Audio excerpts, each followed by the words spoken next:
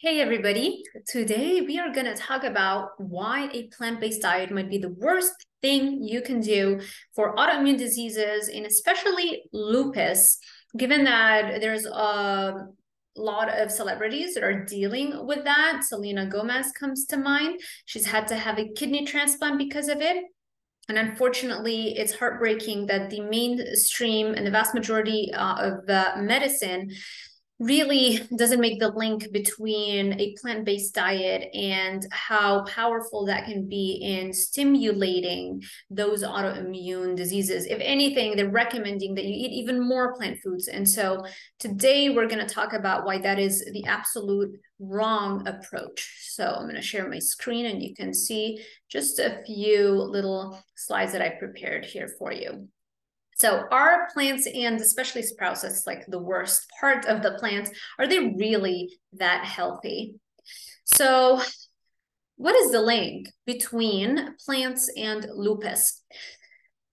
So dietary supplements that contained alfalfa were initially implicated in triggering disease exacerbations in lupus patients. That's how they discovered the link between a specific plant, the alfalfa, and it triggering lupus. And then they realized that it was specifically the L-Canavanine in it that was subsequently shown to be the principal ingredient in alfalfa seeds that's responsible for lupus and making it worse or triggering it.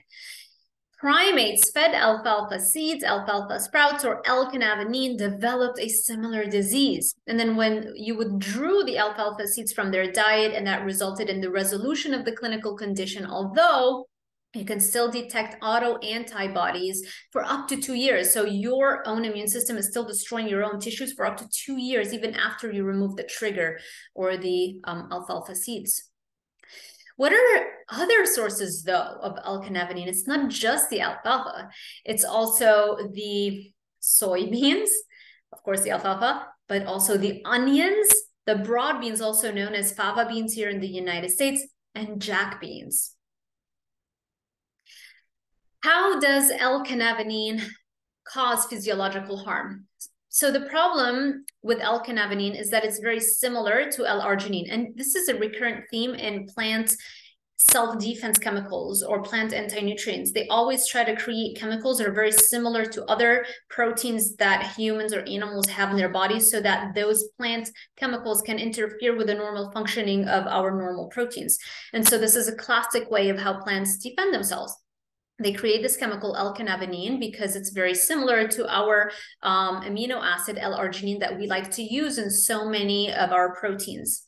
So what happens? Our cells now mistakenly incorporate the L-Canavanine into our proteins instead of L-arginine, which leads to producing proteins that don't function in our body correctly. Not only that, our DNA is made of a very important molecule called histones. Those histones are proteins that are rich in the amino acid L-arginine. And so if you literally can't create the proper chemical structure of a histone, it's going to be very difficult to pack your DNA correctly. And that's going to lead to all kinds of catastrophic effects on your health, which is exactly what you see in a case like lupus. This is my Instagram if you'd like to connect, and this is my website, DRZALDIVAR.com, if you would like to look up my coaching packages. Everything is linked in the description box below for you, so it's easy for you to find me. And these are the references that you might enjoy reading up on.